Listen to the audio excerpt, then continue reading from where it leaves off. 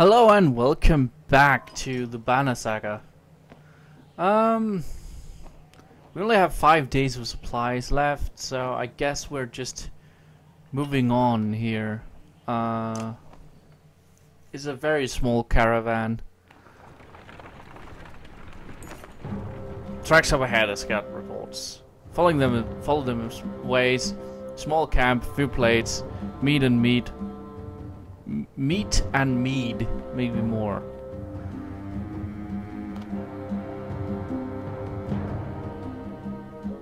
I think we have to take what they have.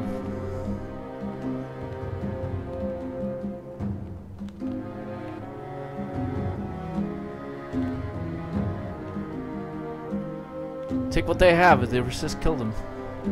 A dozen ravens set out. A mix of veterans and new recruits. Rejoin a couple of hours later with supplies. You hear one of the fighters muttering, "Takes the fun out of things when they give up their goods so easily." Yeah, but honestly,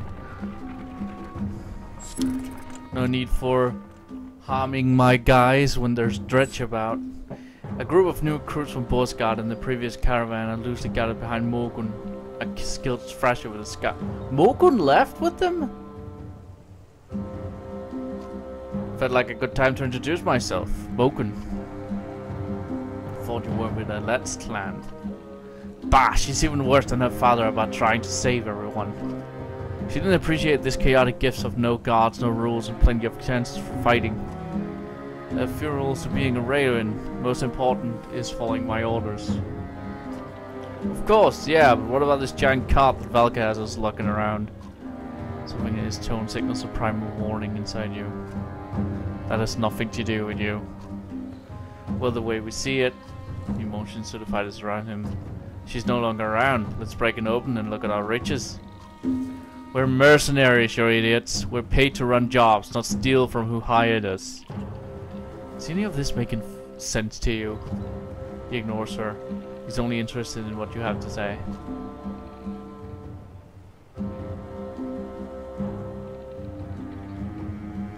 Back away or I'll kill you in front of your friends.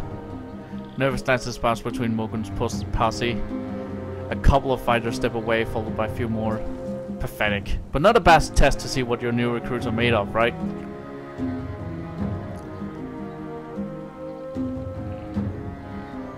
Challenge. Letting you live would set a bad example. You stalk toward Morgan. He fights the fear of confronting his face. Everyone watches in silence as your axes go about their grisly work. Yeah, fuck him. Sorry, Morgan, but fuck you. Too busy with your perverted ways. Commotion draws your attention into the nearby woods. You're surprised to see a small group of dredge, some of which you've never seen before, engaging in one of the new recruits from Borsgard. How these fan slacks get here, you ask? Oh, no one has an answer. Let's have two fighters, noticeably drunk, develop two axes in black axes in quick succession and approach and scourge. The axes find their marks shining stone armor. Up and fight. Draw your axes and rush in, surprising all the combatants. Yeah, we don't need loose cannons. Groomer went with us. Sigbjorn went with us. Bersi went with us. Ekel went with us. I am surprised. All these people. Okay.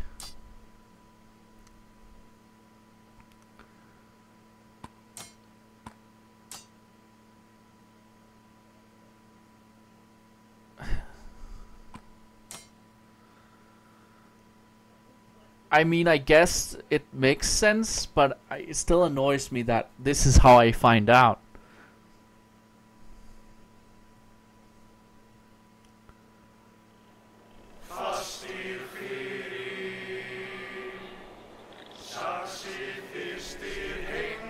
Alright.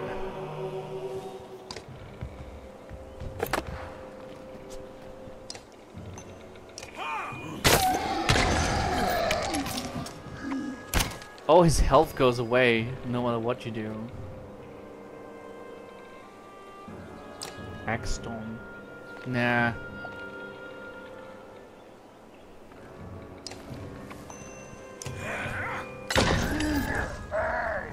Careful, one of those slingers is getting ready to hurl a rock. Okay.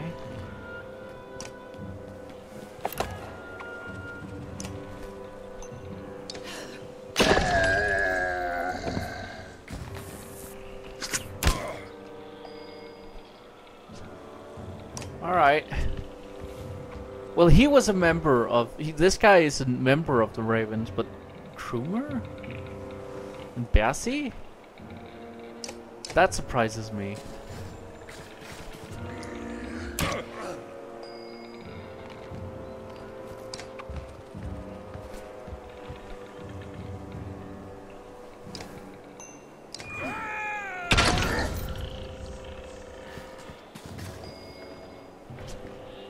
Do I have anybody with a fucking bow? I guess not. I don't even know who this guy is.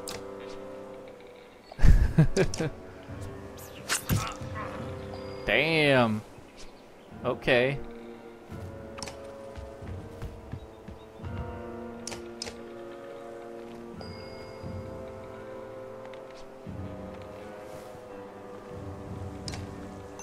Well.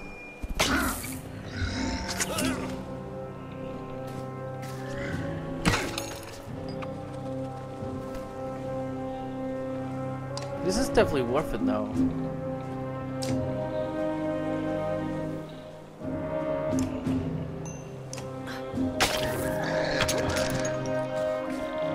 And it is interesting to play a less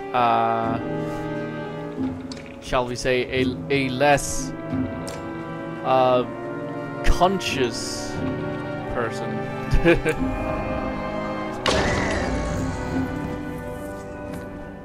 A less morally guided person.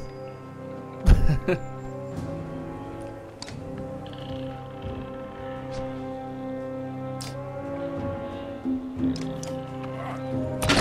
get rid of this fucker.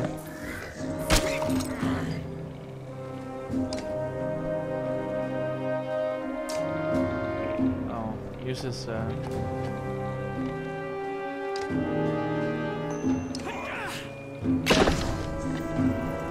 so his strength falls. Honestly. Let's see. Actually, no. Move over here and then attack this guy.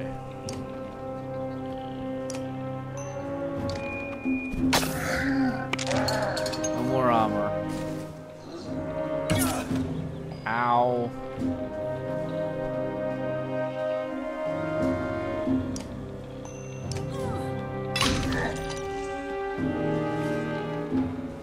Oh shit.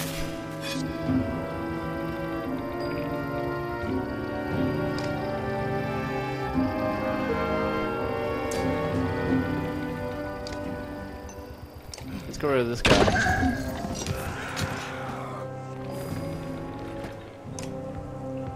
Oh, and they got another guy down there.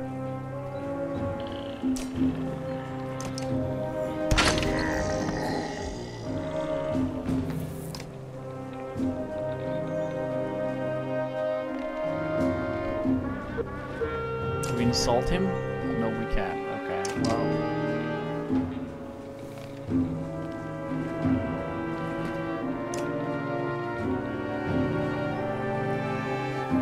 Maybe we could like use Axe Storm. I have no idea what that is, but...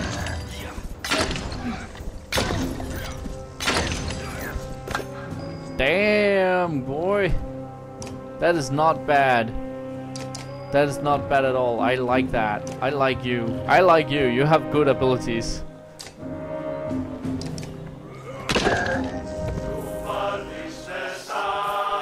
Oh, another singing. Nice. Timber by blood, pain, full case rate for promotion. Seek beyond. Yeah, Bolveg is the only one that fell.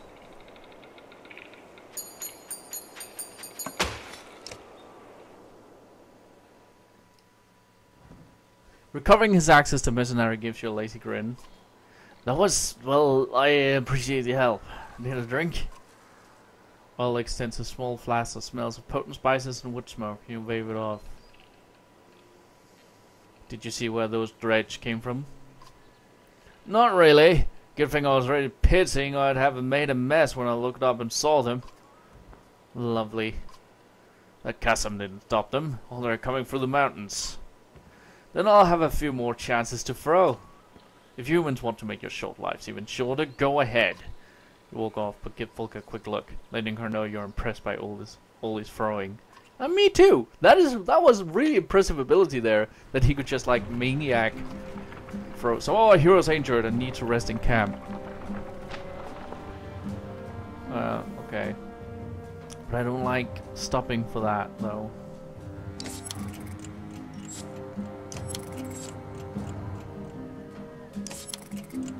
There we go. Off we go.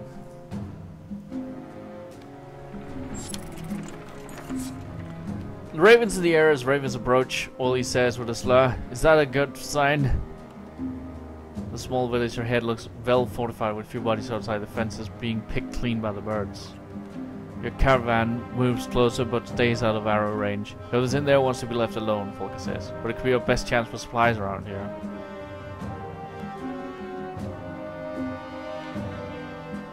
Split and attack.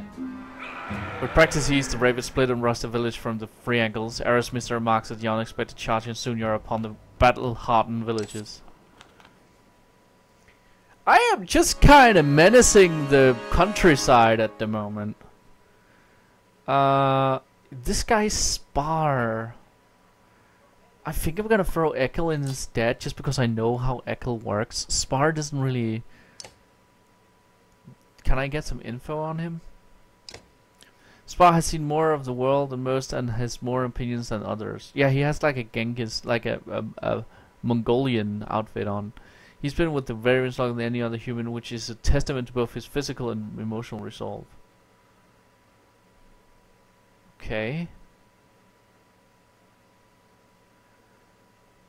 I guess I should promote Volker. If I can. I can, good.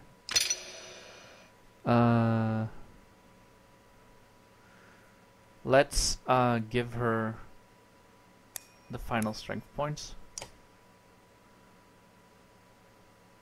Yeah.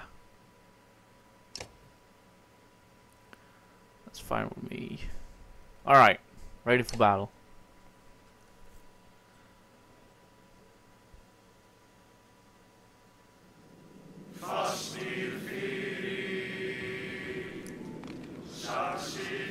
Holy shit, I'm behind the barricade. Hell yeah. I'm not sure how keen I am on the fact that they look like,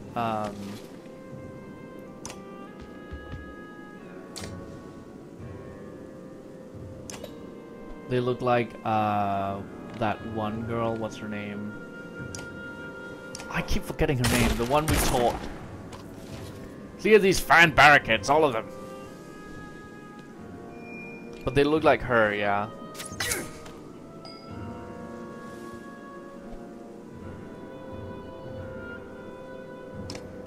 Which I guess is supposed to, like, that's probably on purpose, because she's supposed to be, like, unassuming.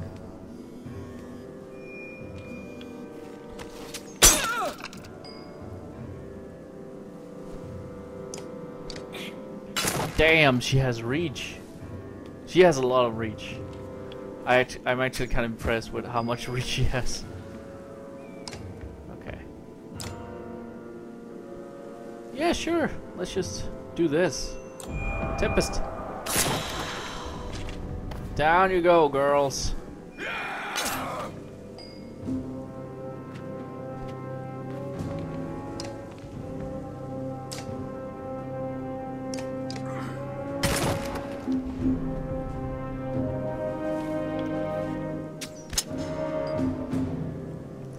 I'm glad that she's so skillful. She's so armored that she can't really do anything about that. I'm kind of glad. Alright, Ekel. Ekel left. Ekel seemed kind of like loyal, but I don't know, maybe only loyal to Rook. That seems to be the case with most of these guys that left. Ah, dude!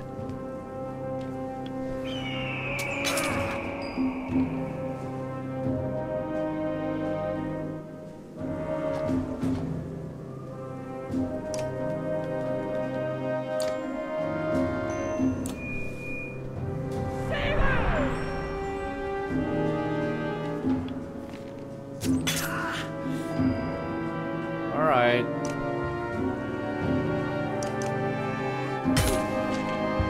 You fuck off. Ekel's gonna fall.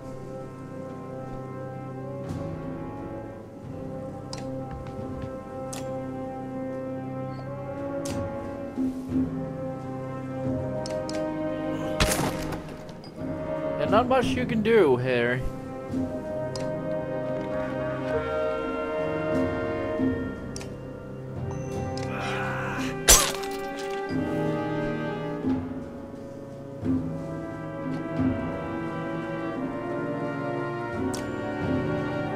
Okay.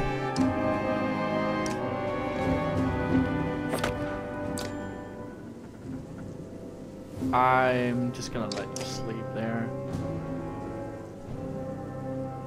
And then you can kill. There we go. I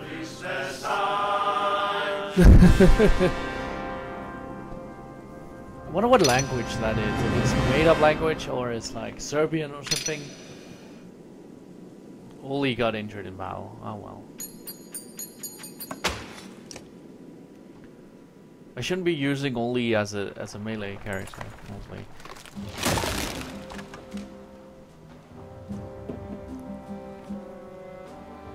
You kick down the last of the barricades to find a dozen or so remaining villages huddled together. Some have bows but no arrows. The others have thrown their blades to the ground. Man step forward. I'm Friedrich, the oldest of us, he says. We've been fighting off all types from Olmsted for 2 weeks now, not just trying to protect what's ours. He looks back at his people and says, you won't find us beckon for our lives.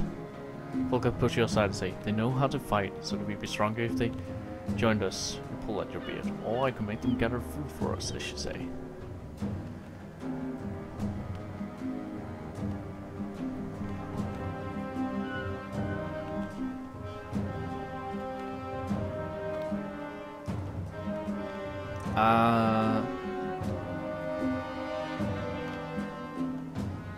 You come with us without your blades and bows. And what? Be your fine slaves? Friedrich turns to his people. Is that how we'll be remembered? They all shout, never! And tip to grab their blades, but you and the ravens cut them all down with practice ease. I should have known that wasn't really an option, Volker says and walks off to look around. Yeah. Spar, an old wanderer who joined the ravens over half a century ago, points at the tents on the edge of the village. Looks like the merchants are still here. Maybe they were being forced to stick around.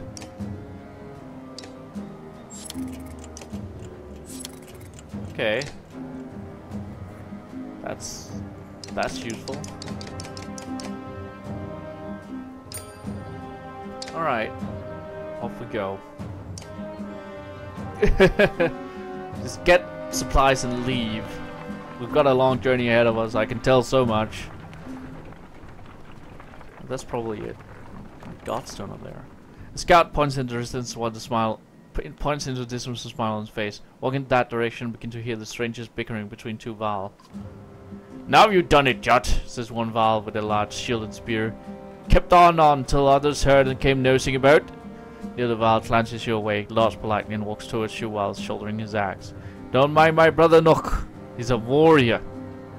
He's a warrior. Okay. Nook steps closer and shows the other Val with his shield. Jute, Val don't have brothers, and it's warrior.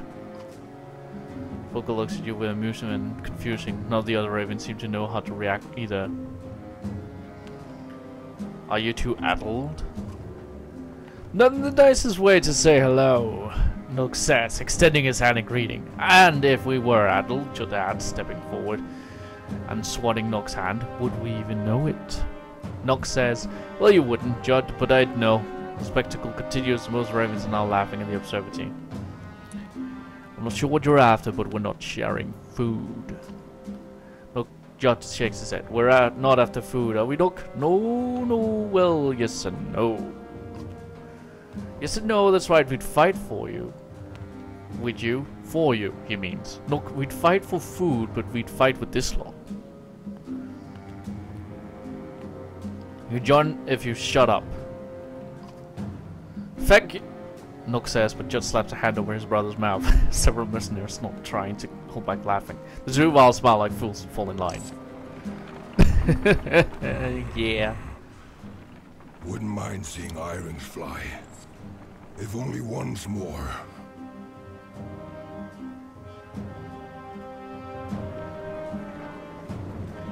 Iron is fly. What's that?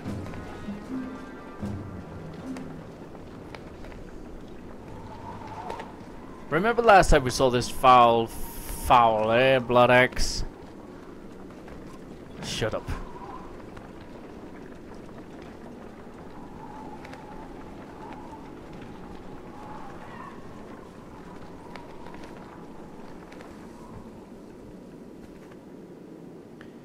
Okay. Think the ghost of this dead bird has forgiven you for that wing yet? Spar asked. The other ravens, including Folker, looked from the broken stone to you in shock. Hey, the old man says, we were here nearly 40 years ago. Same spot as now, only a dozen of us left to the unkindness then. Better men by twice than all of you.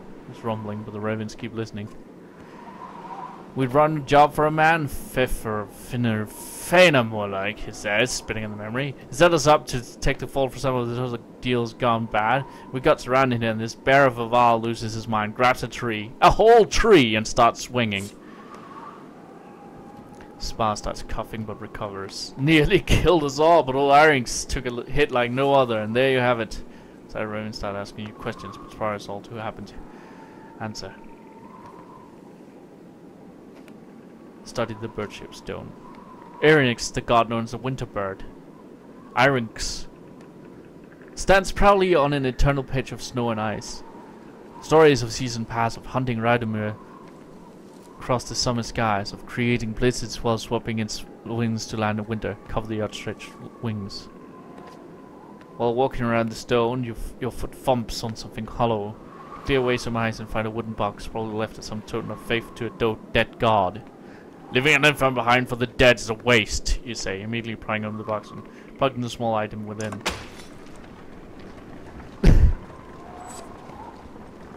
Irynx renown +5. Well, okay.